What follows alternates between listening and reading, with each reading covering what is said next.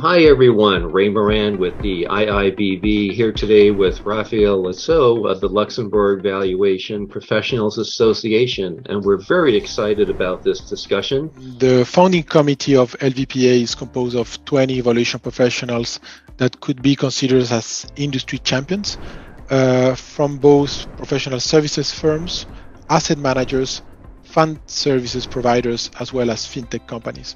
And one of the things I've learned about Luxembourg, Raphael, is that it's a leader in regulated and alternative investment funds, not just for Europe, but I think on a global basis.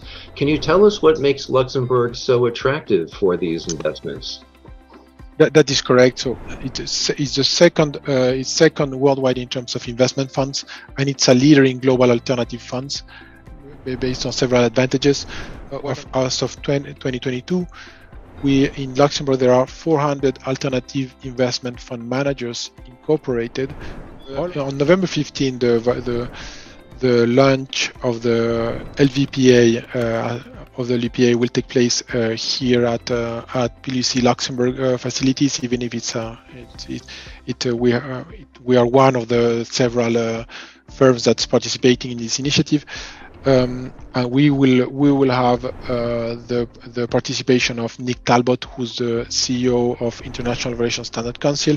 Thank you so much for joining us. This has been very, very informative and helpful. And I know from talking about the LVPA, as I've been at the ASA International Conference and other conferences mentioning what you've been doing, everyone is very excited about the launch event and to see the organization go forward. So again, best wishes and early congratulations on the launch. And we hope to have you back to tell us how the LVPA progresses going forward. Thank you, Ray. Thank you for all the support.